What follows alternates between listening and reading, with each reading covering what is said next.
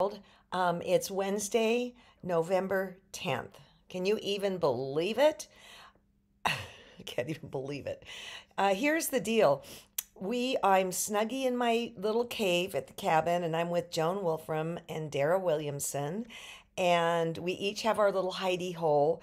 So here I am, and I'm ever so grateful that John could figure out to get us higher speed up here, so this is even possible.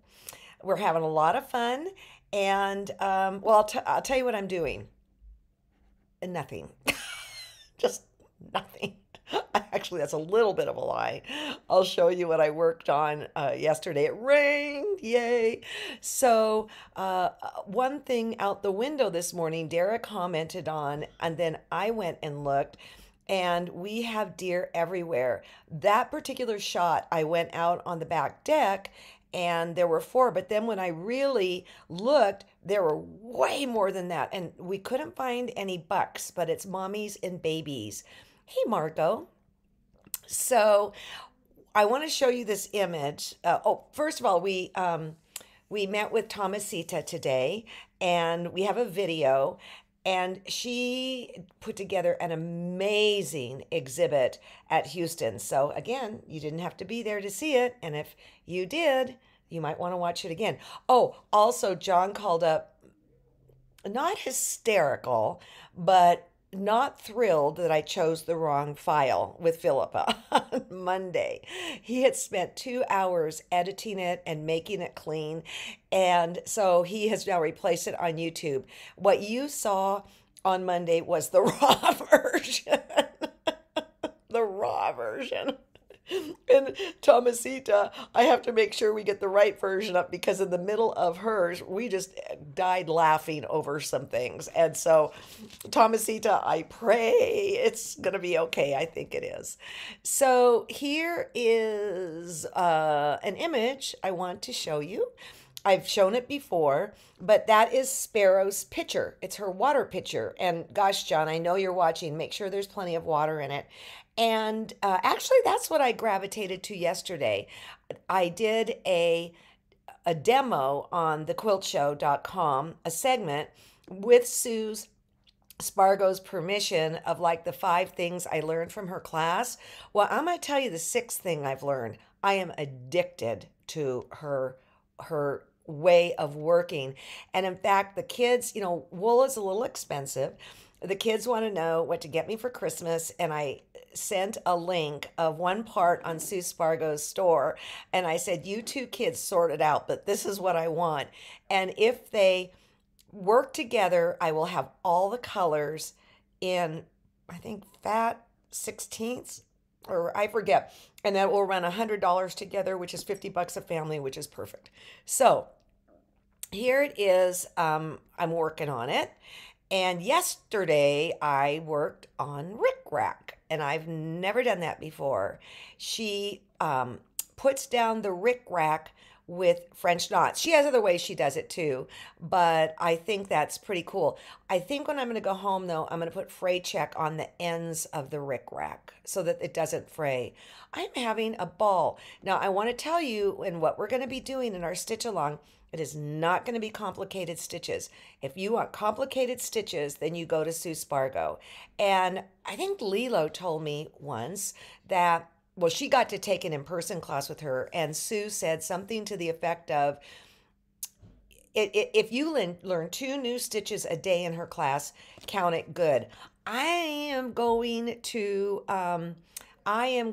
be going to the beginnings, but we will get smashing results. Okay, so Jeannie, okay, hello, Alex. Were your ears burning last week? Joe Cunning and I were talking about you at Art Quilt Tahoe. I saw the quilt you did, had some hand quilting on with him. Yeah, that was fun. And I think we even had a video on that too. That was super fun. So here is another thing I have to bring up again, and that is, yes, we are keenly, sadly, so upset about the situation with email. It is not us. It is not you. It is Infusionsoft who we go through. I'm going to start saying names. They know they've got a problem and it's not supposed to be fixed for a while. So John and Justin and some guy named Tuan in Vietnam is we're trying to figure out how to work around it because it is killing us. It is killing us. You can go to the front page. Um, you can click on and get the latest blog, but then there are things like this. We have something called Sweet Treats, and it's Tuesday's Sweet Treat. And of course, it comes to you via email. Perfect. And so it is for star members. And what we have going on right now, where's my thing? I'm going to get this right.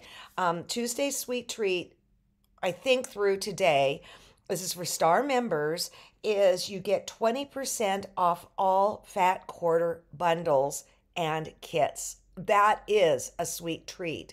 So I am bringing you this via Pony Express, letting you know the information. And if you're sitting there going, doggone it, I am a star member and I'm not getting this, this is what you can do, and we can give you an activation code. You are going to email Kristen at thequiltshow.com.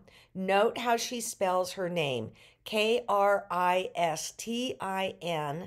and tell her you're a star member and that you want to go shopping, and she will send you a coupon code. Okay, so please take advantage of that. We so appreciate our star members, and what that means, if you're new here, it's people who support us via thequiltshow.com and pay $49 a year to keep us in business. And of course, you have access to all the shows and that, but we always try and come up with more added benefits, and one is Tuesday's Sweet Treats. So the other cool thing that's happening today, I think I mentioned it earlier, but I'm going to be a guest at the 6 Know-It-Alls, okay? And it is $12. It runs about an hour. And the 6 Know-It-Alls are people who are historians. And my personal friends are Julie Silber and Barbara Brackman. But what basically we all do, well, not we, because I'm a sew-it-all. I'm not a know-it-all. They take a subject matter and discuss it. Like, for instance, Julie's was the swastika, and I knew nothing about the history of the swastika. That was fascinating. Just good stuff. So what you can and what you do is you go to YouTube and then just enter in 6 Know-It-Alls. And then there's a place where you can register for your ticket. I'll be going there today. Today's episode is the one with me. And so it's the best. No, I'm kidding. Stupid. You pay your money. It's at 2:30 Pacific time. So it'll be 5:30 East Coast time. And then if you can't make it, I would go way before 2:30, buy your ticket, and then you'll be able to watch it then or down the road. And so as I was trying to, because I get the information via email, and I thought, well, how are they going to get there? And that's when I went and found it on YouTube. And I believe if you subscribe, you will get a notification every month, and it will tell you what they're going to be doing. And this, we all think that we've invented this new or this or that. And I am ever so grateful for the historians in our community that can really make us understand who we are and why we are and what is going on.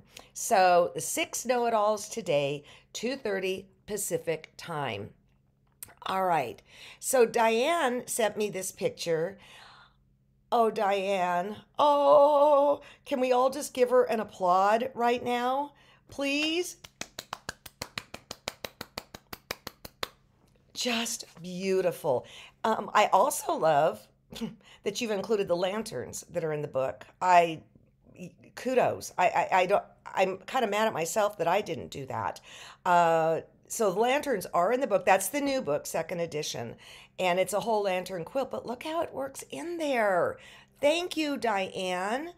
And then poor Carol, I almost drove her to drinking. She had a really hard time with this. And then the border wasn't fitting. And I got another email from somebody else about that. And that kind of freaks me out totally. But she said she figured it out. So I just say, and you did figure it out, Carol. It's absolutely beautiful.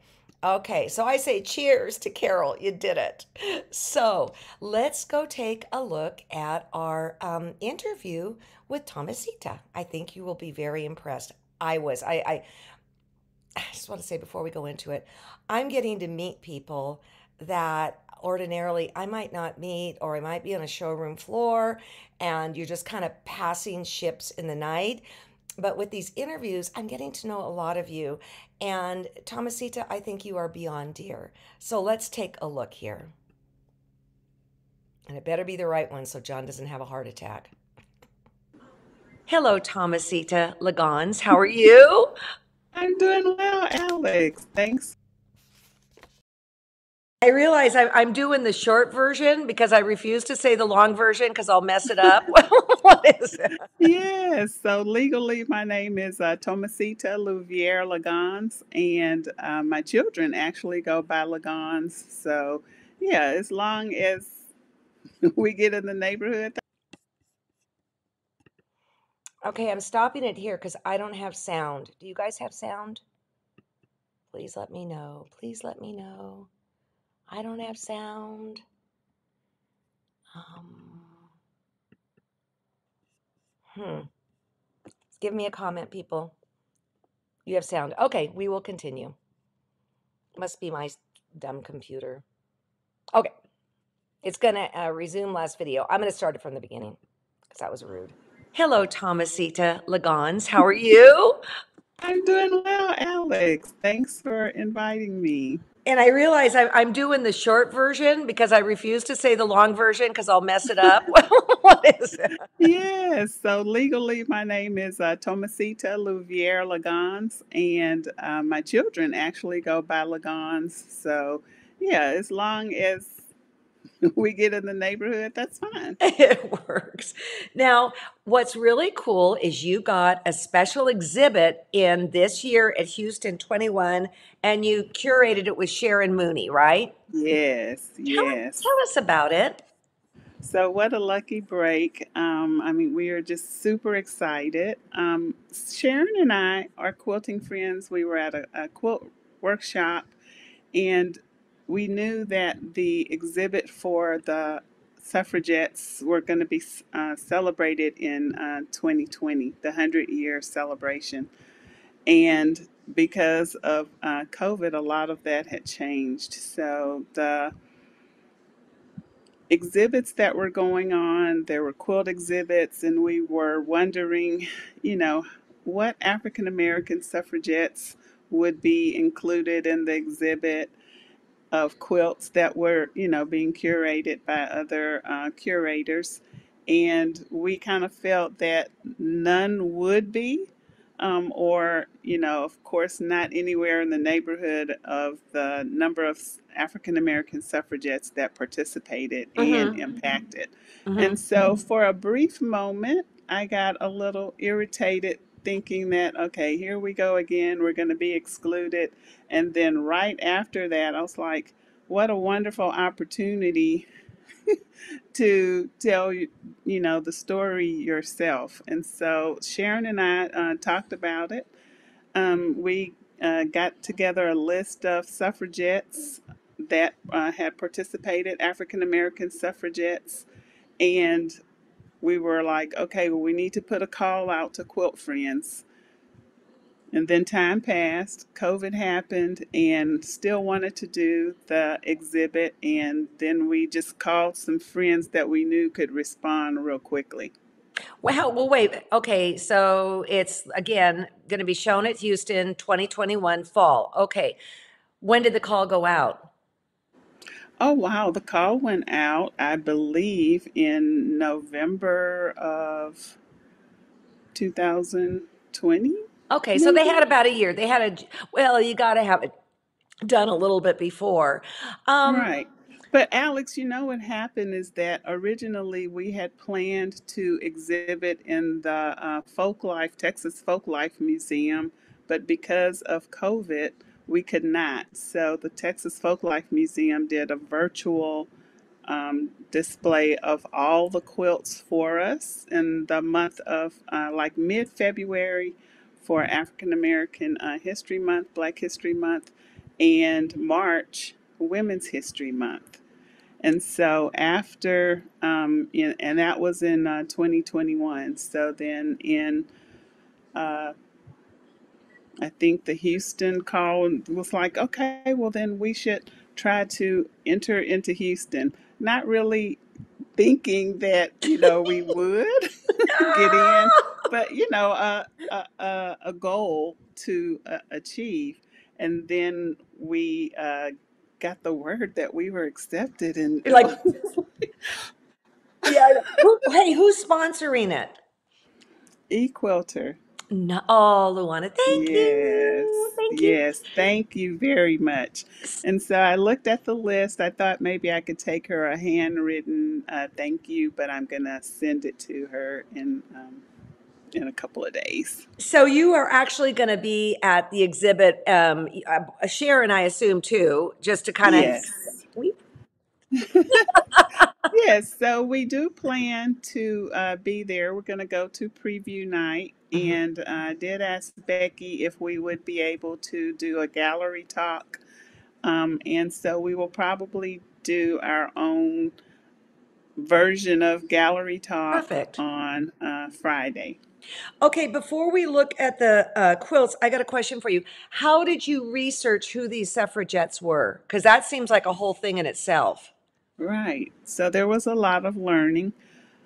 Sharon um, put together a list of suffragettes and a very long list. So Hmm. the quilts that we have 14 quilts, and they actually tell, what we feel is a good story, but it is in no way representative of all the African American women who heavily influenced the the women's right to vote movement Hmm. in, on a national level and in their communities. I mean, can you even imagine? I mean, that we couldn't vote. You know what I mean? That's just amazing. In fact, the other day, and I don't really want to go down this rabbit hole, but like a couple hundred years ago, it was like what percentage of the population voted? It was like 10% men or something like that. I mean, it was crazy, Right, crazy. right, So right. let's look. I've got 8 of them. Thank you for sending them along. So let's take a look at this first one. And who made this first piece? So this quilt is made by Sharon Mooney. The title is Ain't I a Woman? And the subject of this quilt is Sojourner Truth. Okay, all right. And then how big are these quilts about? Or are they specific? Oh no, they're all different, huh? Yeah, they're all different. Um, Sharon's quilt is about 39 by 39. Okay, the one we just looked at, because this, whose The is one that this? you just looked at. Yeah, this Now, is this yours, right? particular quilt is made by me, and Mm. the subject of this quilt is Not So Silent Sentinel. This is Mary Church Terrell, who participated in suffrage meetings with Susan B. Anthony and Alice Paul, who are generally the women who are noted and documented in history as the founders of the suffrage movement in America. So Mary Church Terrell participated. What struck me about Mary Church Terrell is that, the saying that she has on her quilt discusses, the barriers to achieving. How far could she have gone if her race was not considered? And it felt to me that this was something that could have been said today and very applicable Yeah, to today. yeah. This is kind of like we're talking to kind of in profound verse here, but I just want to comment on your quilt. Do you fancy yourself as a traditional quilter, a modern quilter? That's a very unique piece there we're looking at. I don't. I like it all. Me too. And so I consider myself just a quilt artist, and whatever technique I feel needs to be used is what I use to portray what I want in my message of my quilt. So that particular quilt, the colors of suffrage were the purple, gold, and white, and the black lines show the impact of black women on the suffrage movement, and the triangles represent the sorority Delta Sigma Theta, who marched in the first women's march in Washington in 1913. Okay, this one. This particular quilt was done during COVID. This young lady was an apprentice of mine. Her name is Jennifer Steverson, and the subject of her quilt is Fannie Lou Hamer. Nice. Okay. Wait, this has got to be yours too. So this is mine as well, and because of the time period, I wanted to use um, the traditional strip sets, Mm-hmm. but I wanted them to go back in time. So again, there's the purple, gold, and red. Mm-hmm. And the story of Ida B. Wells is that she's a journalist, and her first forays into um, civil rights was through anti-lynching. And so the men's names that you see there are friends of hers that were lynched. And the red bars going down, I'm hoping would get the feel of lynching. And the saying, her quote is, "The way to right wrongs is to turn the light of truth upon them." And again, that was said some time ago, but it's very relevant Mm-hmm. today. Mm-hmm. Well, I have to say, not knowing the backstory, that at first you were kind of like, and then you thought, what can I do with this? That's very inspiring to me personally. Okay, here's another one. All right.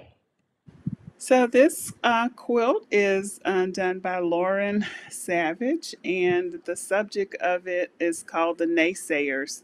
And so the African American suffragettes, they suffered naysaying from all directions. The white men did not want women to participate in the suffrage movement to get the right to vote. The white women, when the African American women came out to vote, it was kind of, more like, we really don't want you to participate. This is the vote for white women only. And then, of course, in their own personal danger, they got naysay feedback from their family members. So this quilt depicts the personal danger that the African American suffragettes, and I would even imagine that just the suffragettes, period, suffered a lot of pushback on trying to get the right to vote for women. I had the feeling they were not popular. Just saying. Just saying. Okay, Well, here's. Oh, I'm sorry. Okay, yeah. this quilt is called Texas Queens, and it is completed by Laura Casmore. And the subject of her quilt are suffrage or voting clubs that were established to help African American women learn how to vote, or the power of their vote in their community. So a lot of clubs were formed to organize the African American communities on voting and the importance of voting. Last but not least, we didn't get them all, but I got 8, so that's pretty darn good. Here we go. Oh, this to me is really different, and very interesting. Well, this quilt was done by Cynthia Vaughn, and the title of this one is "They Marched Yesterday." So, one of the organizing tools that African American women used was to organize in their communities, and marching and demonstrating was also a tool that was used. So, as we know, the suffrage 19th Amendment was ratified in 1920, but it wasn't until 1965 that African American women got to vote in all 50 states. And so that was, something that had to be, you had to march, organize, and, the all of the activities to get the right to vote. And it's actually very relevant today because there are 14 quilts in the collection. We also have a quilt that addresses the participation of Stacey Abrams. So even though Fannie Lou Hamer was one of the women that we consider a suffragette, but she really organized and marched, talked about the importance of having the right to vote. And here we are, 2021, still talking about the right to vote. I know one thing from a female's point of view, if a female tells me they're not voting, it makes me go wild, just wild, because it's nothing to take for granted at all. So, and then to cap this off, Tomasita, you're on a couple boards and you're kind of a president. Tell everybody about that. Yes, I am the president of Austin Area Quilt Guild. Austin Area Quilt Guild has been in existence for over 40 years, and currently our guild is meeting through Zoom, so we were able to pivot and still stay together. I am on the Inclusion and Diversity Board for the Modern Quilt Guild. Do you, I know we talked before we turned on and we're both being very mindful of COVID, do you travel and teach and talk and all that good stuff? No. Actually, I just started feeling comfortable since I took the vaccine. So, thanks for the availability of the vaccine to move around a little bit freely, just a little bit. Yeah. But as far as teaching, I think my teaching comes through my love of doing the quilts to educate. I'm And going to say your so words. Your words are beautiful. And I should have asked you this before, so excuse me. Do you have a website? I do not. I'm working on getting a website Okay. because, yeah, one of the things that I would like to continue doing is curating Hmm. and getting the message out about, you know, just things that are going on in the world and telling the story in quilts. I think this is a magnificent exhibit that you guys have put together, you and Sharon. And extend my regards to Sharon. We had just to be honest to everybody, we had a little communication issue. So Sharon is equally as steeped into this as you are. And so I don't want to any way, shortchange her. So I want to thank you. If I were to be at Houston for a festival, I would come up and I would give you an elbow hug. That's what I would do. Well, you Thank have to be careful. I might reach out and actually hug. That's the Well, problem. that's my issue too. I probably would. I go, I've been shot at. So, Yeah, I've been caught hugging. yeah. Listen, you have a wonderful time, and I will say, do you have any kids that have gotten married?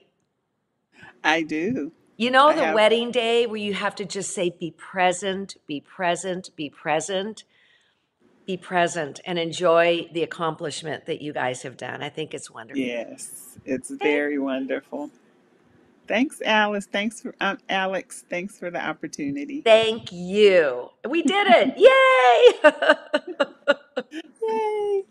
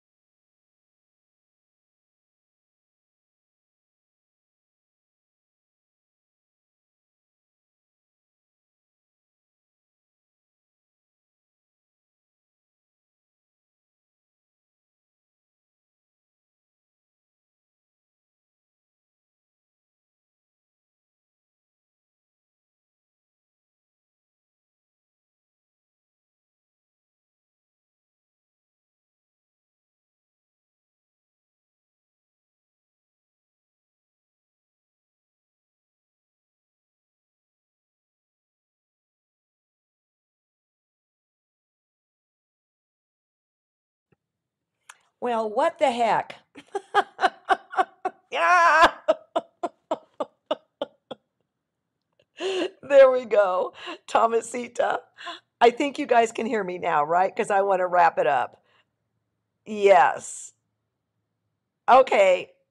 Sound now. Yeah, mute. Turn mute on, and that stuff happens. Ah. I just wanted to say that as a child, his U.S. history just escaped me. Okay, and I don't know if it was that I wasn't taught it or I wasn't paying attention or all of that. And to and as an adult now to see what we were built on and all of that is just really phenomenal. And so, Thomasita, thank you so much. I wish you lived next door. I think we would have a wonderful time together. What you and Sharon did was fantastic, and I am ever so proud is a dumb word. Um, I admire you for rather than being frustrated about a situation to say, you know what, I'm going to be the one that does something about it. So thank you. And with that, with the history of quilting as well as the history of our nation, don't forget the know it alls, the six know it alls, because honestly, I am learning so much from them. So, okay, on Friday, I'm so grateful that those like Tomasita and Lisa Ellis, who is coming Friday, are giving us their time so that we who could not be there or were there and going to revisit it um, can share in the experience. Now, I have a favor of all of you. Because our email situation is so messed up, okay, I'm using nice words. Um, I beg of you that when you see things on YouTube, not YouTube, Facebook and all that, please share because these little interviews are too important for our history of who we are and what we're doing today in quilt making. Again, Lisa Ellis is on Friday, and she did an exhibit. She is with Sacred Threads, and she did an exhibit about eyes. And it was really good. It was as soulful and mindful as what we just witnessed here. So have a great day. I'm going to go out and sew maybe 2 hours, maybe not at all, maybe till midnight. Yeah, doubt that one. I will see you Friday. Oh, the website for the know it alls. Irene, what you're going to go do is you're going to go to how I found it this morning was because I mean, I get it in my email box. I go to YouTube, go to YouTube, and then enter in the six know-it-alls, and you will see today's event where you can request a ticket. And then there were events below it. If you go, oh, that looks interesting, you can get those too. It's $12, and I think it's $12 well spent. So, okay, you're welcome, Rochelle. As Miss Nancy would say, hold up my mirror. I see all of you. Bye bye.